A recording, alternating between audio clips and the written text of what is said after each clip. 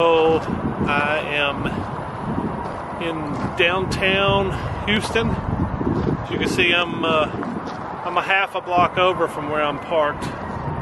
Behind me over there is the brewery, and this apparently is a little walking trail, a little urban renewal in the middle of a little bit of industrial decay over here. I moved over to a new location this morning early because I've got a buddy over here, another school bus guy, who's got a studio, art studio over here, and was going to go meet him for lunch, and he invited me to stay here overnight. And the best thing about this, other than the location,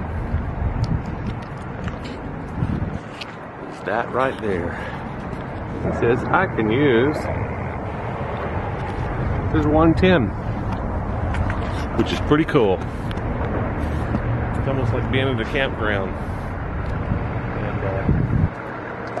And I'm waiting on my friend Dawn, and we're gonna go hang out at a bar called Rehab.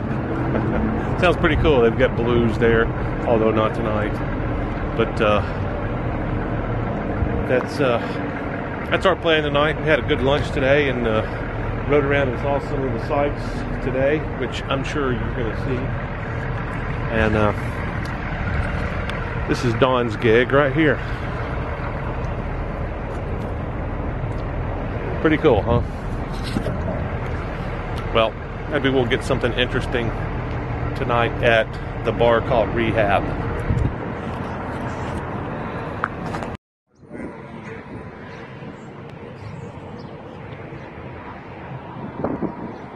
So, is the size commensurate with what he thinks of the president, or how does that work?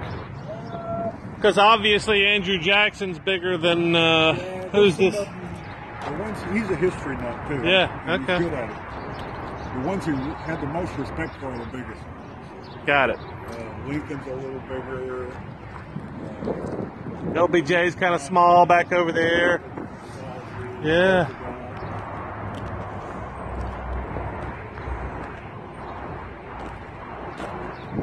Glad the vehicles are out here to give it a little bit of scale.